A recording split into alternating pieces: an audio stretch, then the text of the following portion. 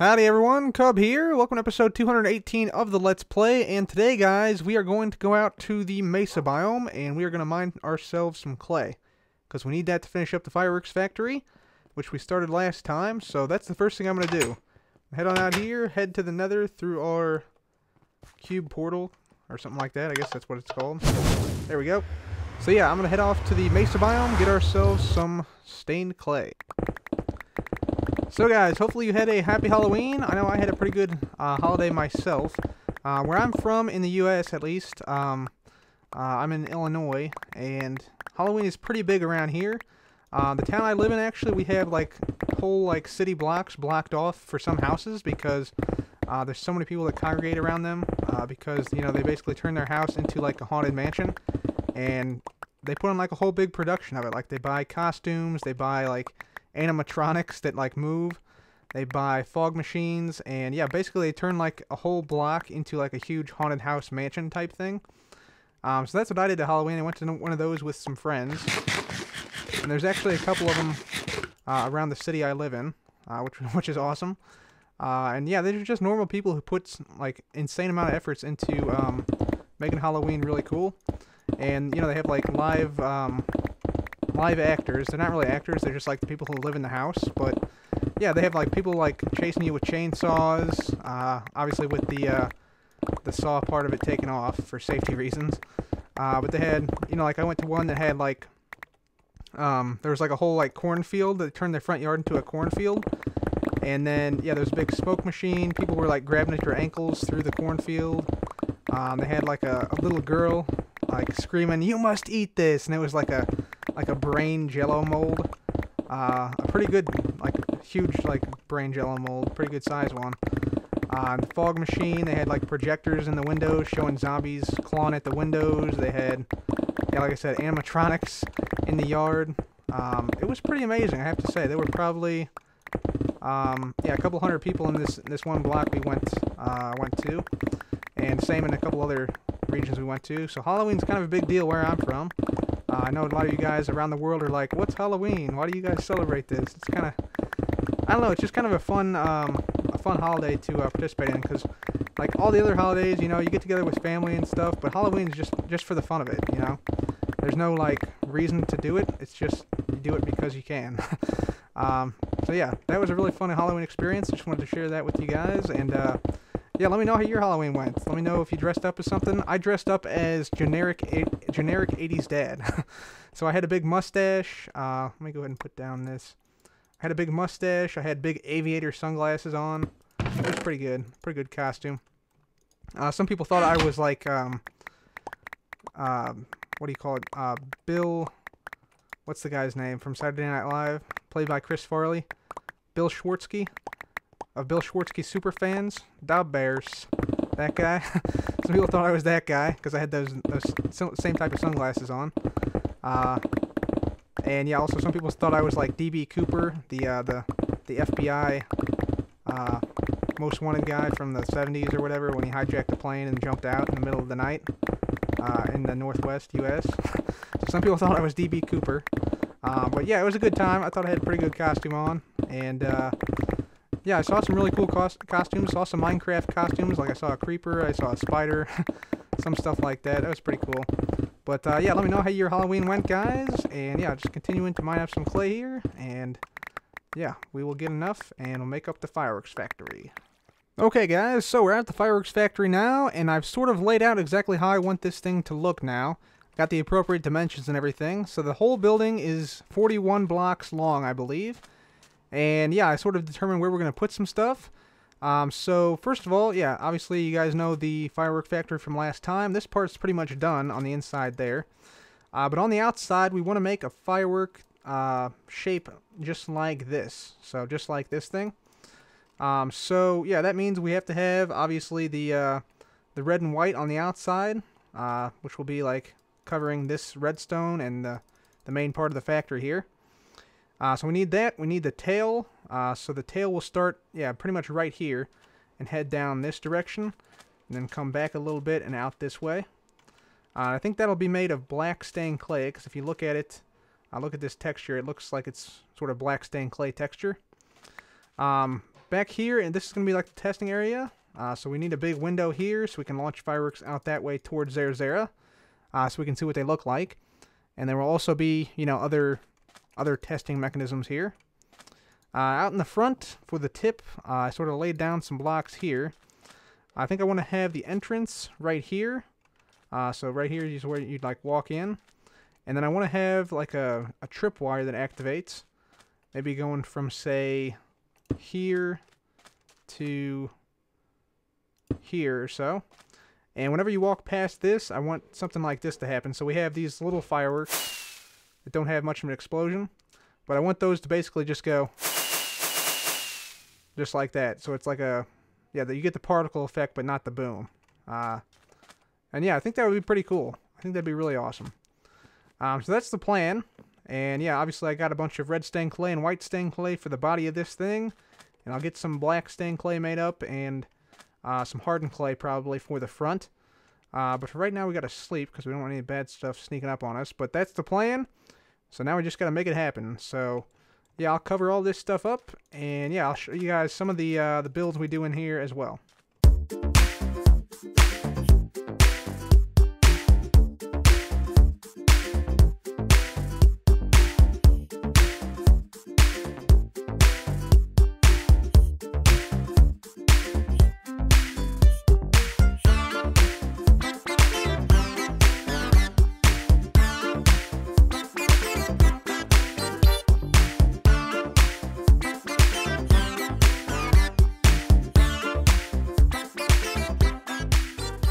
Okay guys, so as you can tell here, I went ahead and added some stained clay around this fireworks factory, and it looks like this from above. So it looks like a giant firework right there.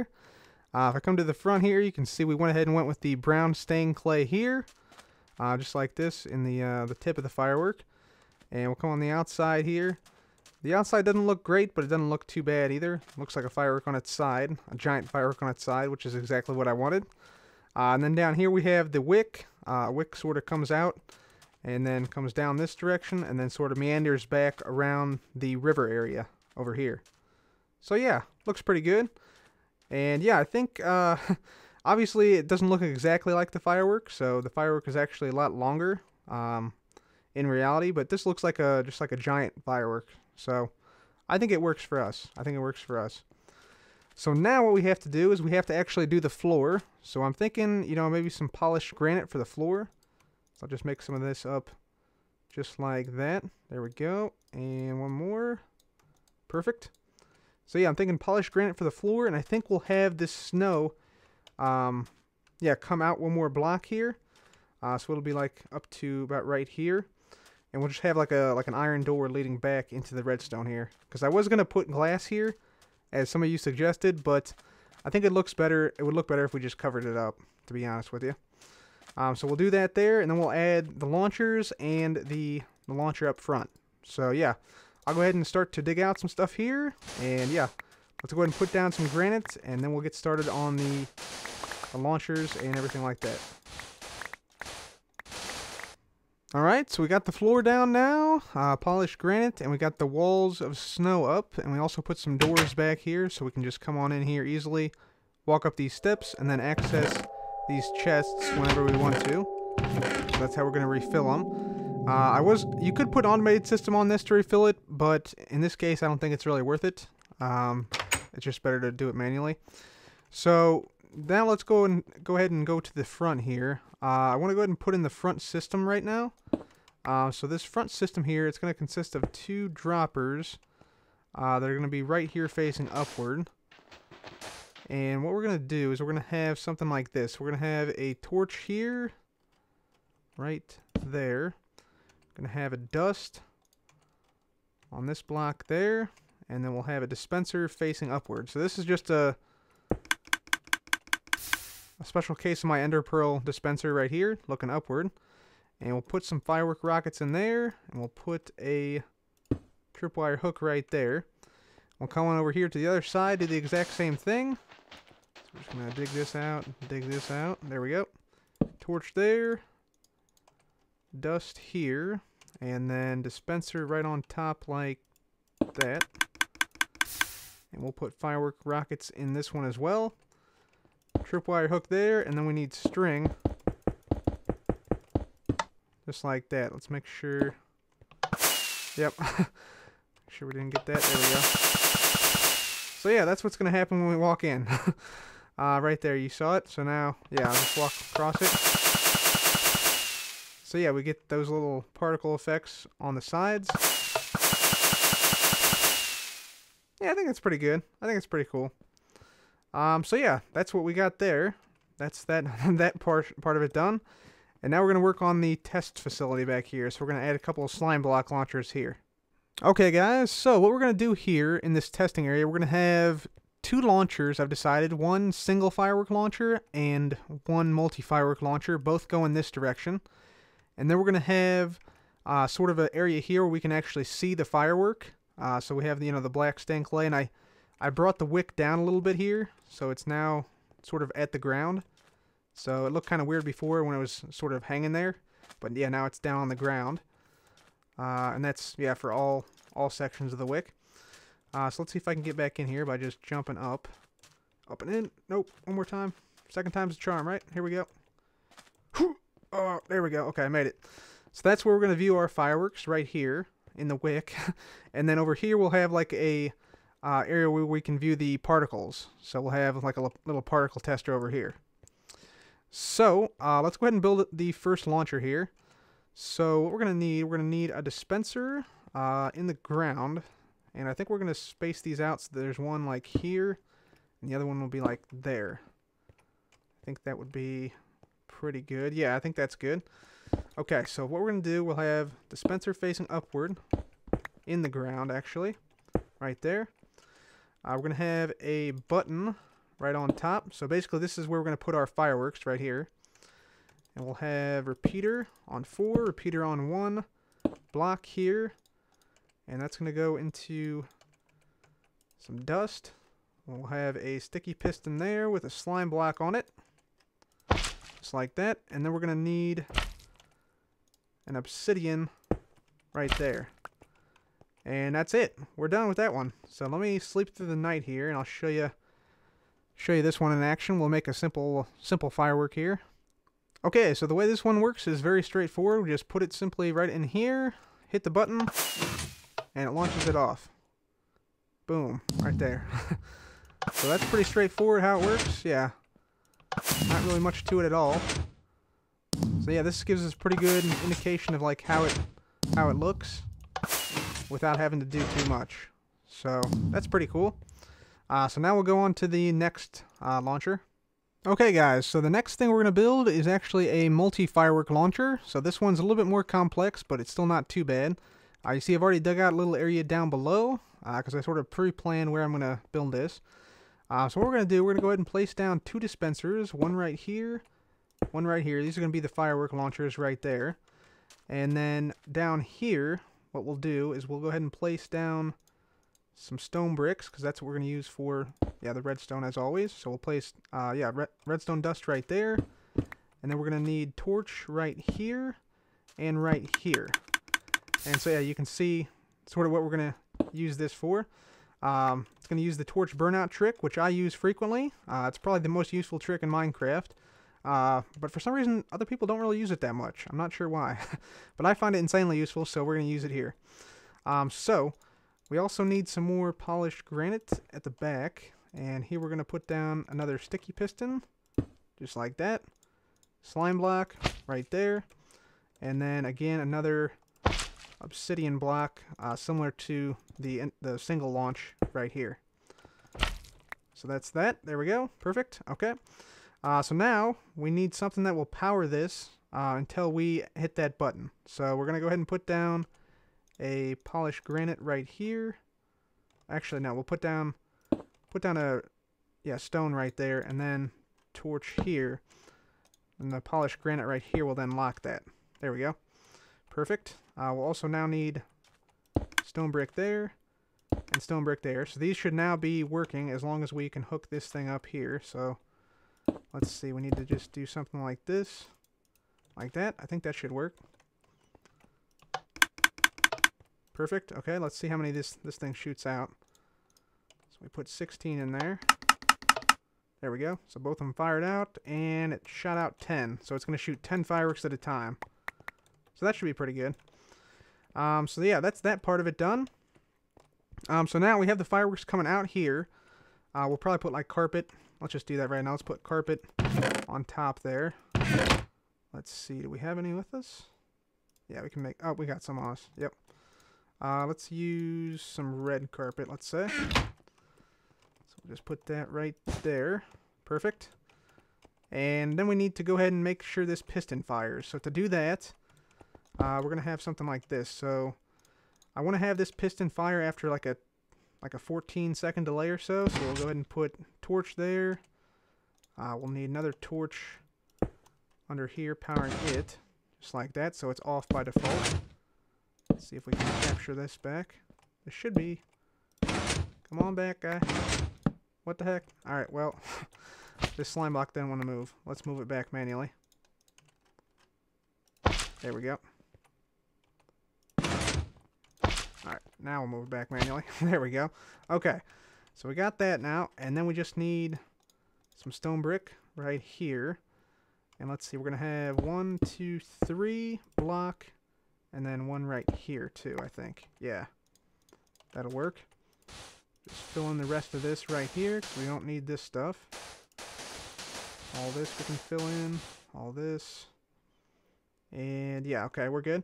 So then we just need to put in our repeaters. So repeater, repeater, repeater, repeater, repeater. And that should do it. So let's go ahead and test it out now. Let's grab some fireworks. Let's make some different ones. Let's make a trailing magenta. Let's try that. Magenta and black. Yeah. And make it. There we go. Just wait a second here. Alright. 3, 2, 1, fire. Nice. So it makes like a little trail all the way down, like shooting out like that. And I'm not sure why this does that. This shouldn't stay there. Oh, I wonder if it's the carpet. I wonder if that's what's going on. Is that what's going on? Yeah, it was the carpet. Okay. So we're not gonna have the carpet there, I guess. That's cool. Okay, so we already saw the multiple fireworks launcher right here. And I also went ahead and made this section here. So this one, we just get in here. This actually has a smart dispenser here, and these hoppers lead actually right to the dropper. And you see if anything is in the dropper, then it basically outputs it. So we can put as many items as we want in there. And it just outputs them all slowly over time. And the way this works is we have a little bit of redstone back here that handles everything. So we got a comparator on subtraction mode. The signal comes through this block around like this, and then it powers the dropper and also locks the comparator. So that's how that works. Pretty straightforward. And then we're going to go ahead and just cover this back up here. Put this back and make sure this works. So if I place some fireworks in here.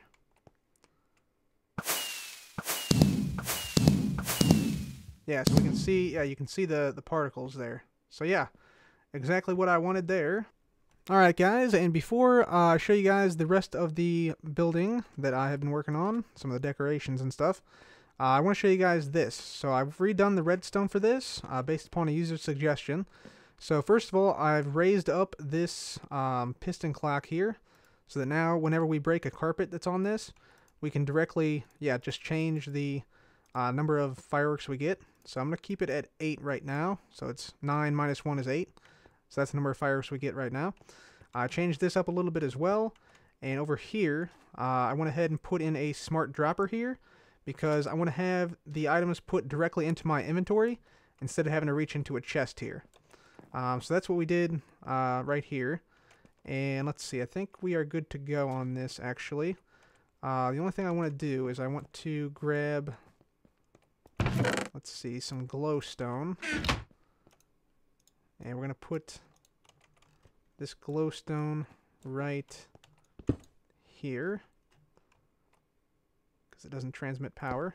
Whoops, too far down the line. Let's see. Silk touch, yeah. Let's see, yep, that worked, good. Nice little test there for that. Okay, so let's get up here. And we want to make sure that this functions properly. So, yeah, let's just go ahead and test this out. So, let's try a purple, dark green, with a 2 lift, and a star shape. I think that should be good. So let me make sure I have some inventory space here. Just gonna dump some of this stuff off.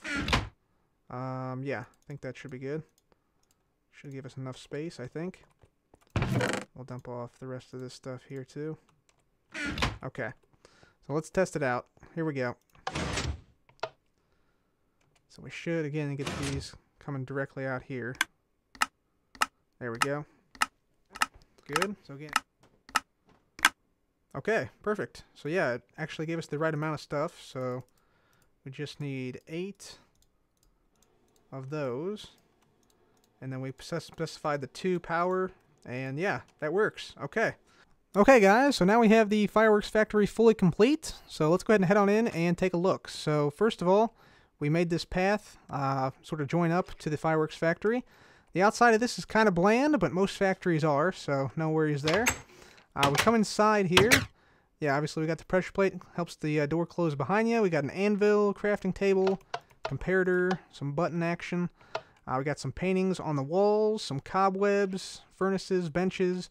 Of course, we also have this when you cross this row of blocks right here.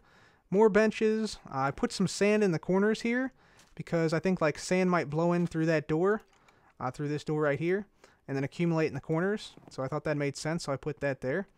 We got an ender chest, some regular chests, and of course, like I said, the paintings and the cobwebs. This portion here, we you guys have seen before.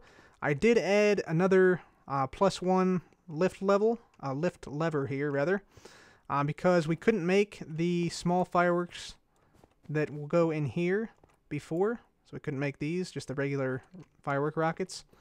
But now we can, since I added this. But typically you keep this flicked down. We also now have the bit here with the carpet, underneath the carpet I should say, and this specifies the amount of items you want. So yeah, I keep it at 8 right now, but say I wanted, let's say 16, so I'd bump that up to 17. So 17 minus 1 is 16.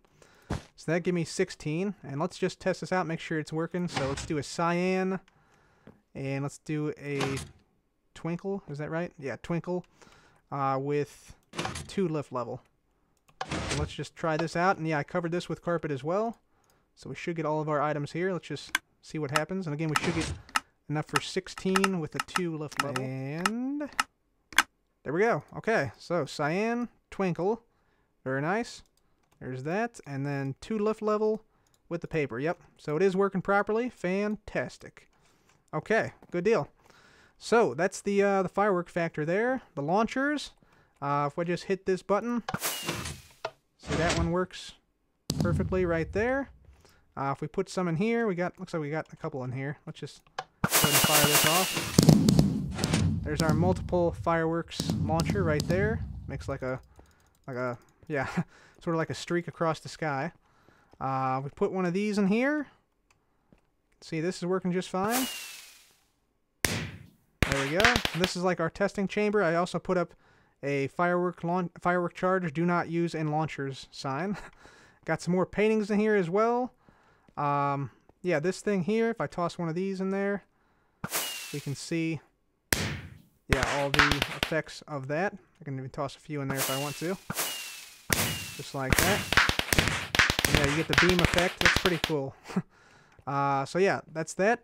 I also put up some fireworks factory rules and regulations. So all villagers must agree and sign waiver before using this facility. No exceptions. In case of an emergency, contact someone who can fix it. No running in the facility, no fighting, no animals. No putting fire charges into launchers to, quote, have some fun.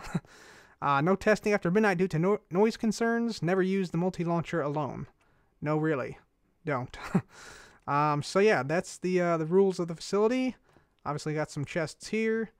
But yeah, that's pretty much it. And of course we can get in the back here if we are sort of ninja parkour right there. So you can do that too to get in.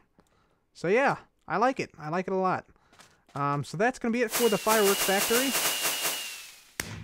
Hopefully you guys like that. Next time we'll move on to something else in this brown section. I think we still have the dog houses and the shepherd's house. So if you guys have any suggestions for that, feel free to let me know. But for right now, we're going to head back to the house, go down to the mine shaft, and see what today's highlighted channel is.